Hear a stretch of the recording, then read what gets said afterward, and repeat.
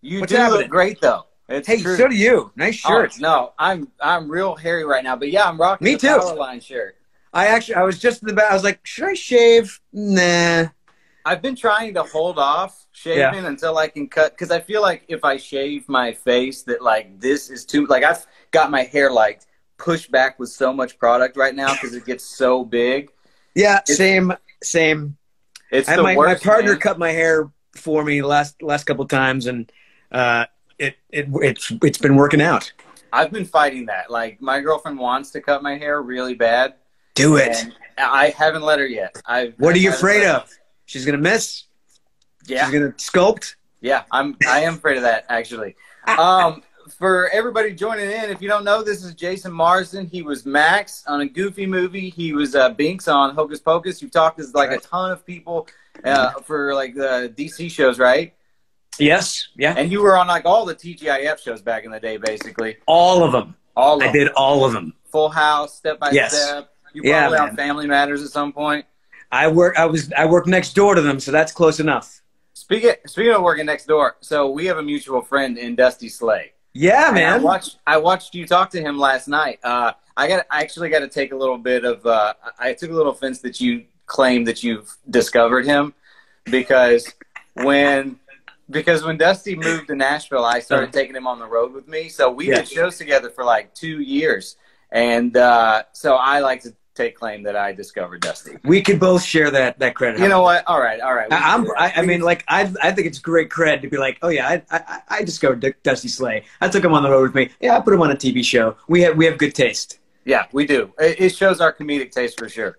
But I love the story that you told, and I actually think our audience would. I don't know if you want to retell that here or not, but I think our audience would love to hear the story about how you snuck onto the Batman Forever set. You got to leave out the part about what Bob Saget said to Dave. But Dave Coulier, I was wondering about that. Yeah, leave that part out. But the rest of it is aces. Okay, all right. So yeah, we're working on Full House. We're working on the Warner Brothers lot. And I'm like a huge Batman nut. I'll show you my Batman room while I'm talking about this. Right. All Batman all the time. Here he is over here. I got a Glenn Murakami right here. Oh, sweet. I got a Bruce Timm right here. Oh, there's a thing. Oh, that is amazing. So I'm a huge, let me find better lighting. I'm a huge Batman fan. Right. And I found out they were shooting Batman Forever on the lot. And I will do anything I can to like sneak up on a set anyway, especially a Batman set. And so it was like a Friday. We're about ready to do Full House for like a studio audience. It's dinner time, so I'm walking around and I snuck onto the set and I saw Jim Carrey and Tommy Lee Jones in their full getup, full makeup in like the lair, doing an exchange and then like laughing. How old were you when you did this? I was 2021. Man. Yeah.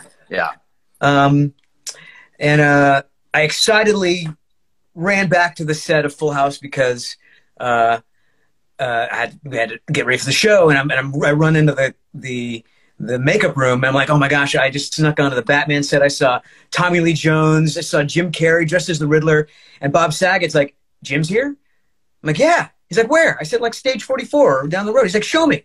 He gets up out of the makeup chair, insists that I follow him. Now, reminding you, we're doing a show. We're not really supposed to leave the sound stage. So I take him over to the set. They wrapped, so they weren't on the sound stage, but there was a trailer right there that said Riddler. I'm like, well, I guess we know who that is. And Bob knocks on the door, and Jim Carrey opens the door in his full-on like Riddler outfit with the mask and the question marks. It was just him and his assistant, and he invites us in, and I'm sitting there. And I said this to Dusty. I was like, there's times where I feel like I don't belong in my own industry because I'm still so starstruck. I can't like separate the person. And I'm marveling at their exchange. I'm like, how do they know each other? I didn't realize. I'd forgotten that Jim Carrey had started in stand-up. I forgot that Bob Saget started in stand-up. And the two of them are just talking, sharing stories. And Bob invited Jim back to the Full House. Says, yeah, come on by. The kids would love to meet you. And he did. He came over. He brought his daughter. I had him autograph a Dumb and Dumber soundtrack that I had. And then years later, by coincidence, I booked this like little part in Fun and Dick and Jane. in the convenience store with Jim Carrey, and he totally remembered me from that. Yeah, he actually seemed like a great dude. I did the Sonic the Hedgehog junket, and I got to talk to him for a few minutes. Yeah, yeah. And I made him laugh like twice in the interview, and now that's like career high for me. You go. Like now, nobody will ever be able to tell me I'm not funny again. Because if they try, I'll just be like, I made them laugh. So nice. But my point is that he just like everybody was so. I was real nervous because you hear all these stories about Jim. You don't know what to expect. Like you see that Jim and Andy documentary, right? Oh, yeah. And people talk about how kind of aloof he is, but he could not have been a sweeter guy. When totally. He was like just the coolest dude. In that it was just 2 nights that I worked on Fun with Dick and Jane, and I was again starstruck, scared, didn't know what his process was, and I'm like, am I going to get fired? Because I cannot keep a straight face. I'm going to keep laughing no matter what he does. So luckily in the scene, all I'm doing is burying my head in a book. But he he works stuff out. He does the bit. Where he's trying to pull a gun on me, but the gun gets stuck, and he really wanted them to sew his sleeve into his pocket so he couldn't get it out, and he messed around with that for a little bit, and he was very funny with the crew and cracking jokes, and the weird thing at the end, where we've wrapped for the day, he's like, hey, you want to come and see what we did? And he invites me over to Video Village to watch the playback, and people are making noise, and they're rapping. We're done for the working for the day. But at one point he's watching and he's like, can you stop it? Can you see we're working here? And then goes back to the Video Village. I'm like, oh, okay. Brilliant display of power. I'm going to go to my car. I'm done. That's amazing. Yeah. So bringing it back to Batman, I mean, since we're Comicbook.com, I'll just go ahead and ask. I mean, yes. Since you were on the set for Batman Forever, who's your favorite Batman? Who you got? Who's the all-time? Michael Keaton. Keaton's my Batman.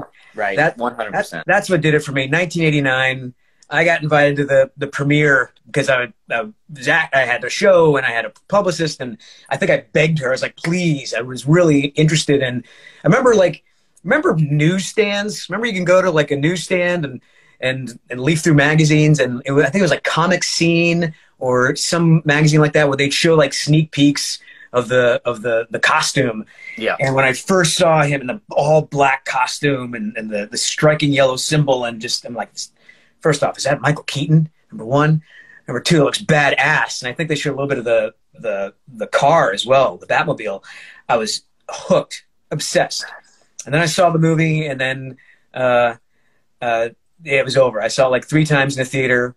And then it was the first time that movie was released on VHS within like 6 months, or maybe even shorter than that, because usually like from theater to home video was like years. Came out 6 months later, and I wore that tape out. I loved it. Oh, man. Yeah, Batman was actually the first movie that I saw in movie theaters. So nice. Michael Keaton's my Batman, too. Right on. Yeah, I say Christian Bale, I think, did a better Bruce Wayne, but Michael Keaton is Batman. Full disclosure, I think a Goofy movie is like the most underrated Disney cartoon of all time. It's the only movie that's ever made me cry. That's true story. That's true story. Like when Leo gets dropped in the ocean in Titanic, I don't feel anything. When he dies in Forrest Gump, nothing. But when Max is being a dick to Goofy, just waterworks, man. I'm like, stop being so mean to Goofy. He loves you. That's why it made you cry. That's so funny. Yeah, that's the spot. I don't know why I'm so sensitive to that part. He was so, that always made me sad too. He was so unreasonable to his dad.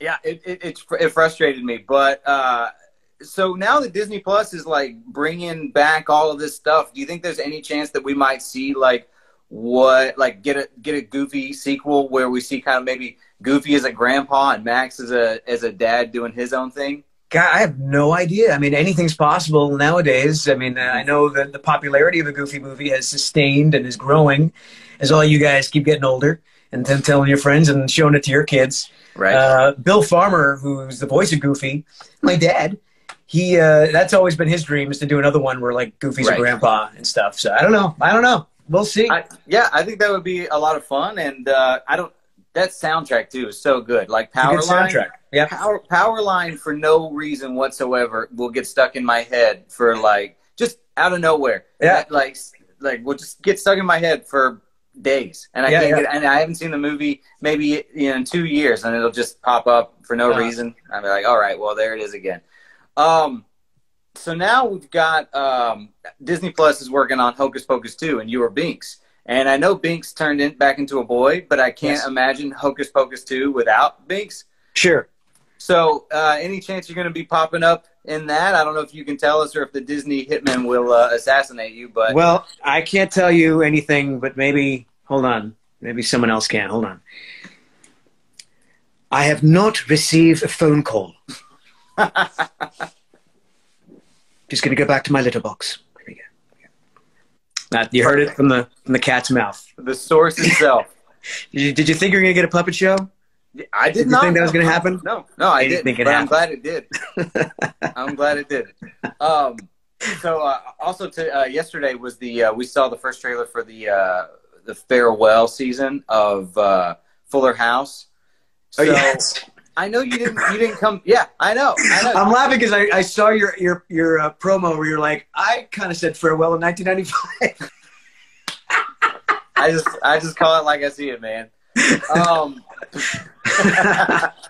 But you played Nelson, which is one of DJ's original boyfriends. Yes. And I know you didn't return for it. They got Hal Sparks to play the part for Fuller House. So Isn't he great? Curious. Huh? Isn't he one of the best actors you've ever? I love Hal Sparks. I've actually done a show with Hal.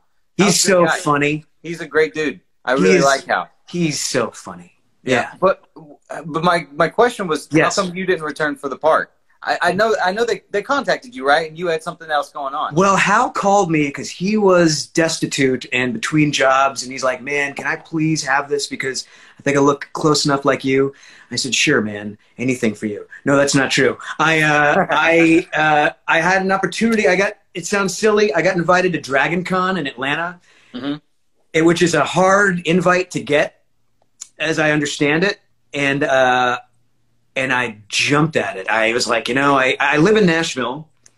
You're in Nashville, right? Yeah. Well, a little bit outside Nashville, but I'm close. And I'm surprised we haven't met yet. We have a lot of mutual friends, so it's such a small town. Person, I know. It's such a small town. Well, now I'm sure we'll bump into each other all the time. Fingers crossed. I don't know about nowadays. Nowadays, who knows? But no, it'll be months. We'll keep our distance if we do. Yeah, okay, perfect. I know I want to talk like stand-up with you because I know Dusty and all the local stand-up scene is I'm a big fan of. Oh, we can talk about whatever you want. I mean, we got time. But I don't know how much time you got, but I'll talk stand-up all day. As long as there's people up in the corner here watching, I guess we could still talk. Perfect. I love how it started like 200 people, and then I came on screen like, no, I thought it was the guy from X-Men. And then went down. How often does that happen? How often do you get mistaken for James Marsden? I don't get mistaken for, but people call me James all the time. It's like people know who I am, but they're like, they'll introduce me as James or they'll refer to me as James, knowing the difference. I think there's a definite difference. Like he's taller, much better looking than me. But it's weird how good looking that guy still is. Like he's handsome. When I mentioned that I did Sonic to talk to Jim Carrey, I also talked to James Marsden and meeting him in person, and I was like, God, this guy has not. Like, people give Paul Rudd all the credit for not aging, but, like, James hasn't aged at all. He's maintained quite well. I don't know how much blood he's drinking, but... All of it. All of it. Yes. All the blood of innocence. Yeah, when you go to donate blood, a portion of it goes to James Marsden. That's amazing. I don't even remember what we were talking about now.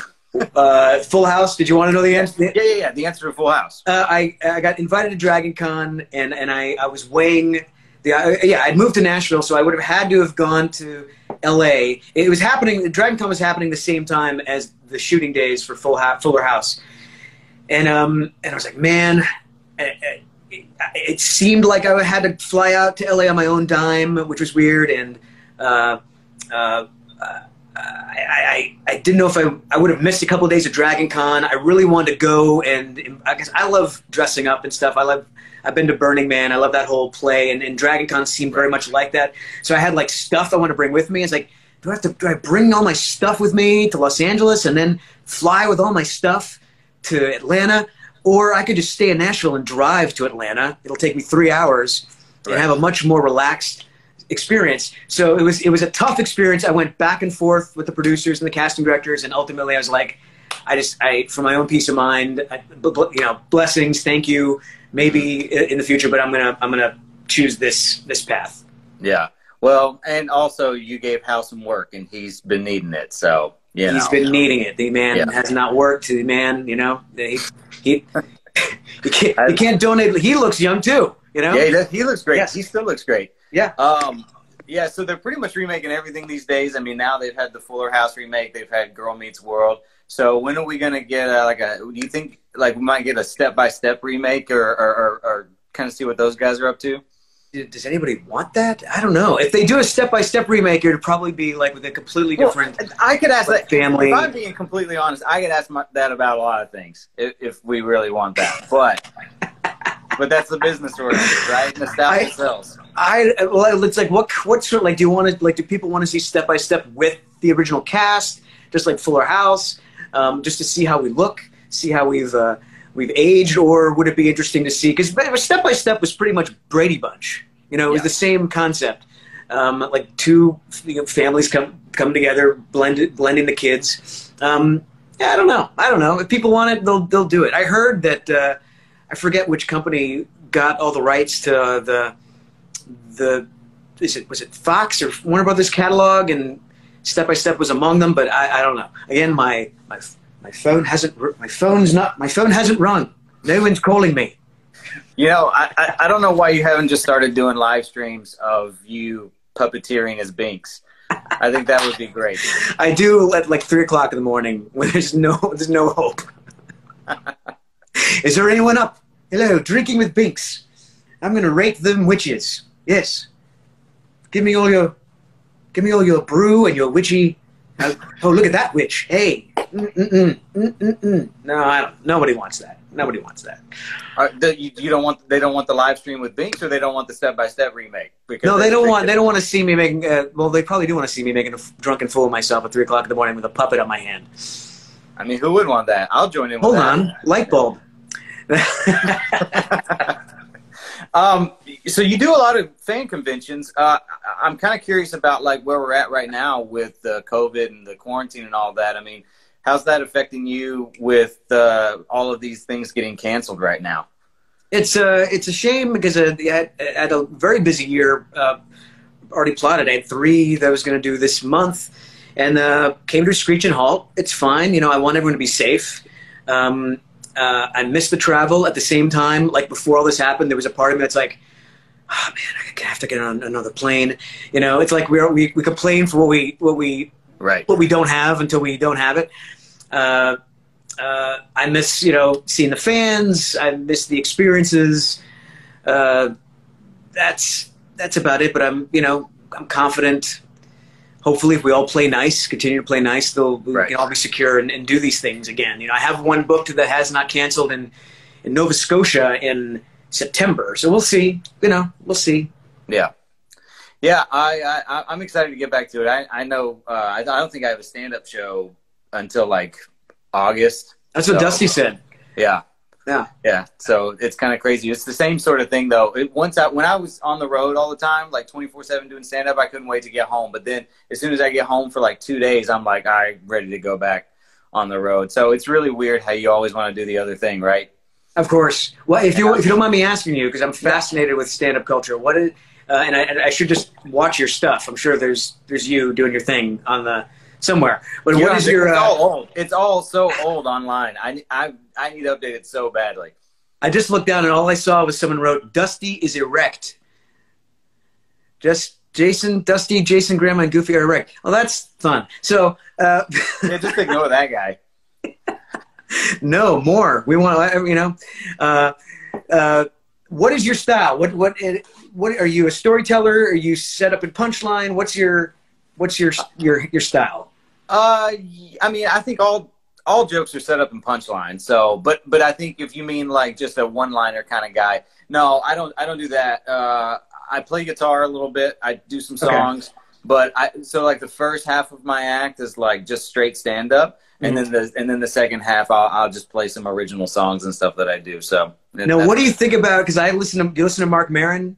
Oh yeah, yeah. I've done shows with Mark. I love Mark. I love Mark Maron. I shared an ice cream sandwich with Mark at a Steak and Shake in Indianapolis, and we commiserated over how fat we are.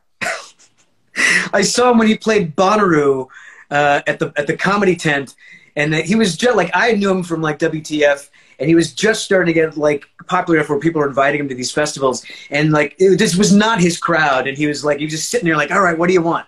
You know, clearly this is not your speed. You know? But I loved it. I loved it. But he's so good live. He's great, but he craps on comedians with who do songs. What do you?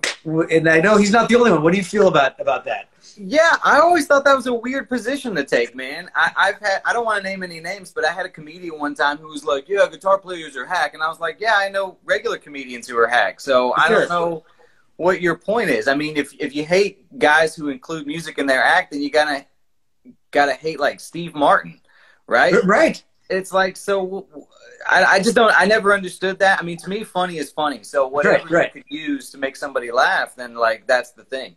Exactly. I never considered myself a guitar comic though, because I do stand up for like most of the act. I just play guitar at the end. Sure. So I always kind of considered myself more a comedian who plays guitar versus a guitar comic. But even still, I never understood that mentality. Like there's the purists out there, you know, who kind of crap on that. I never got it. It was it's a strange perspective to me. I like you said, like if it's funny, it's funny. I love it. Right. Whether it's, don't get me wrong, I've seen some crappy guitar comics, but I've seen crappy regular comics too. So how long did it take for you to find your voice? You know what I mean by asking that? Yeah.